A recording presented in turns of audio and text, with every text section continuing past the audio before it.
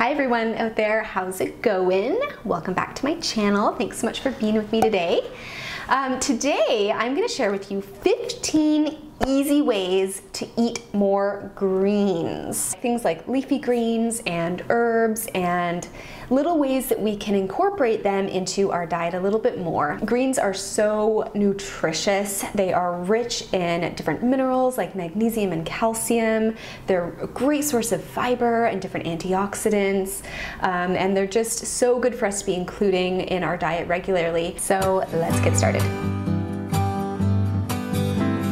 Number one is to start small. So if you are someone who doesn't eat a ton of greens regularly, the best thing that you can do, the best place to start is to start small. And what I mean here is, maybe you're making yourself a sandwich one day and you can add in some romaine lettuce to that sandwich. Or if you want to switch things up, try something different like a baby spinach in it. Or maybe one night you're making a spaghetti sauce and you can just finally chop up some kale and toss that in. There are so many different kinds of recipes that we may already be making that can totally take a couple of greens added in, like soups or stews or stir fries. Or you could try adding arugula on top of pizza that you are cooking. Number two is to try using leafy greens as a wrap. So you could use collard greens, or romaine lettuce can be used as kind of a wrap or a shell. Romaine lettuce is really great if you're doing like tacos or fajitas. Now collard greens, they do have definitely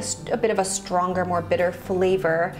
So one way that you can go about this is actually you can try steaming a collard green in a little bit of water, and it helps to soften it a little bit, and the steaming helps to make it a little bit more palatable, and it goes really great with things like a pulled chicken. But what I will say here, I do want to point this out here, that anytime that you are using a leafy green as a wrap alternative, you are going to be reducing the carbohydrate content. So what I would say here is to add in some extra starch to your wrap, such as adding some rice or some sweet potato or other kind of potato, because it'll help to make it more filling.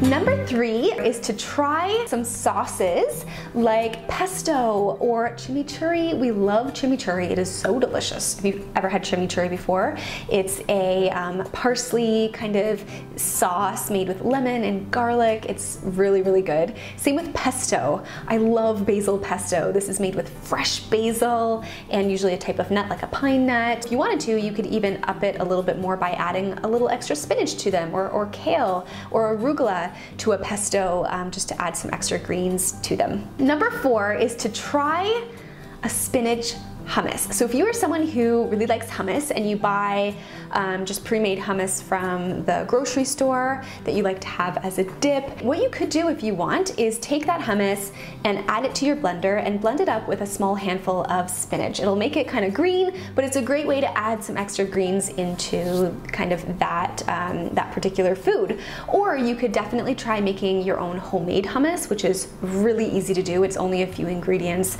just some chickpeas. You can get, use canned chickpeas, some lemon, some garlic, some tahini, and you can add some spinach into it when you are blending it up. Number five is to try kale chips.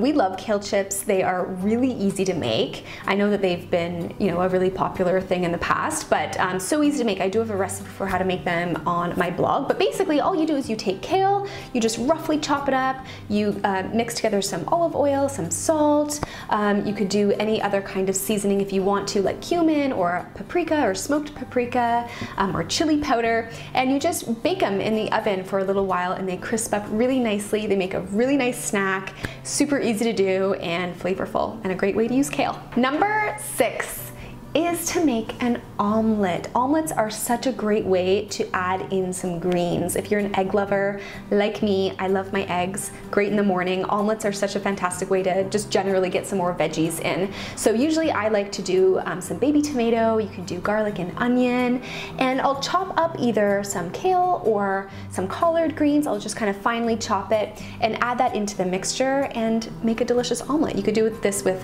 scrambled eggs too if you wanted, but omelets are such a great way to just get in some veggies, really easy to make. They only take like 5 minutes, and they're delicious. Number 7, this one is a classic, but I wanted to mention it in this video, and that is to make a smoothie. Now you could definitely do a green smoothie that's, you know, bright green, but really any other kind of smoothie, like one made with berries or strawberries, you name it, can often handle a little bit of added greens. Now, if you're worried about greens affecting the flavor of your smoothie, then I would do 2 things. First thing I would do is just use a little bit. Don't put a huge handful into the blender, just do a little bit.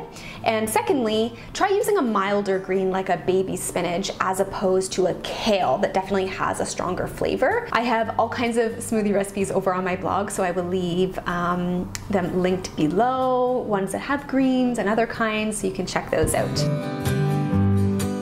Number 8 is to try, this is very similar to making a smoothie, but this is to try a green juice. Now, you don't need a juicer to make a green juice. You can actually do it in your blender. You can make a blender green juice, and it's actually really easy to do, and they can still be really delicious. Some really nice mixtures are things like pineapple and cucumber and celery and mint with ginger, green apple.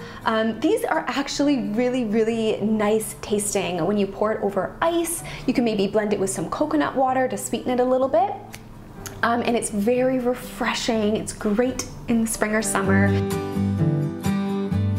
Number 9 is to use the tops of different vegetables, the kind of the leafy tops. So things like beet greens or carrot tops or even celery tops. These are absolutely, whoa. Tried to say edible, but it didn't come out. Tried, but it didn't work. Okay, I'm going to try that again. The tops are very edible.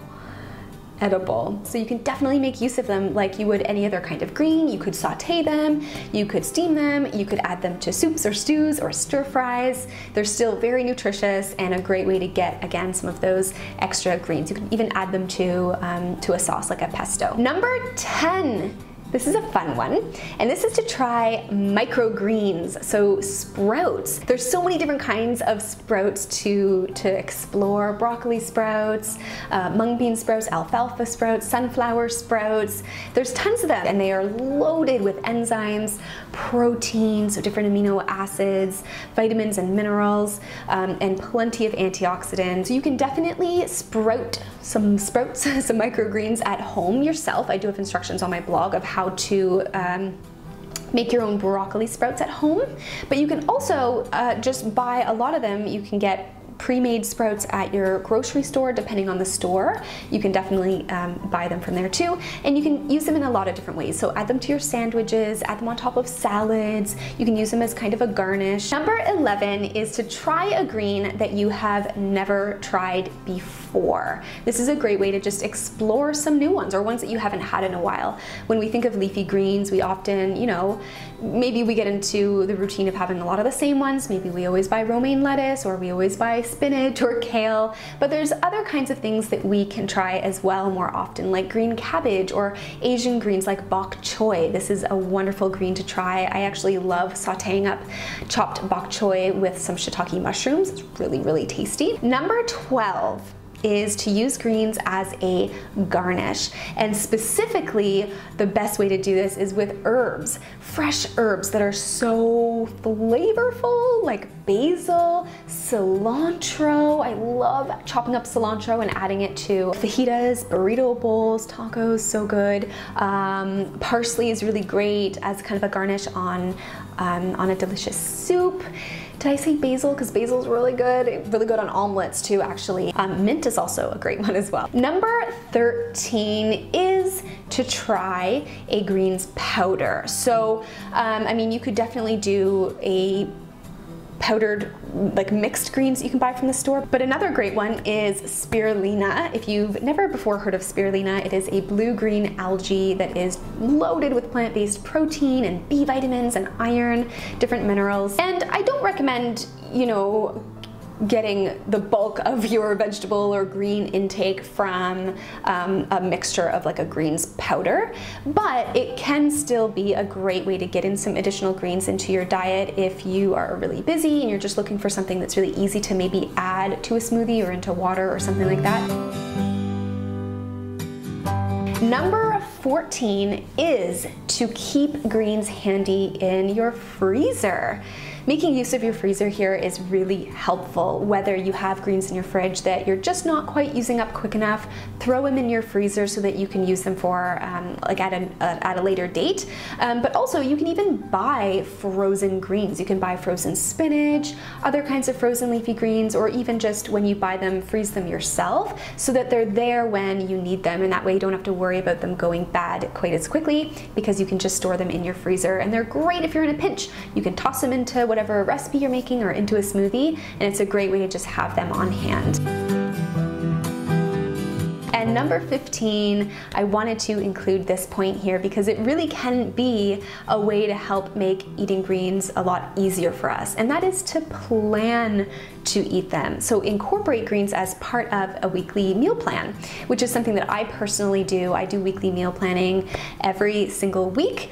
And when we plan for using specific kinds of ingredients, we're much better able to actually make use of them and not have them go to waste, as opposed to, let's say, buying a bunch of greens, putting them in your fridge, and then not really knowing what to do with them, and then they end up going bad. So actually plan for it. Write it down, a couple of recipes that you want to try this week or next week, and then buy the greens in accordance with, you know, a couple of recipes so that you're much more likely to make use of them. And that is it for today's video. Thank you so much for watching. I hope that you learned a thing or two on ways to eat more greens easily and incorporate them more into your day. If you enjoyed this video, give it a thumbs up, and you can subscribe to my channel for new videos every single week. And I will see you in the next one.